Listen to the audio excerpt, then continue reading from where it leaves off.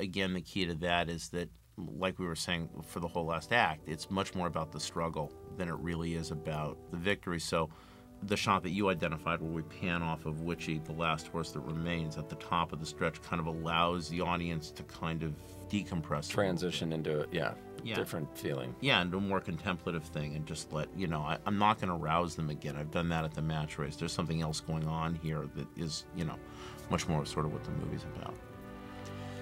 Thank you, Gary. Thank you, Stephen. I appreciate it. This was a huge amount of fun. Yeah, it was. Just don't wait so long to make another movie. No. I'll get back very soon. Thanks.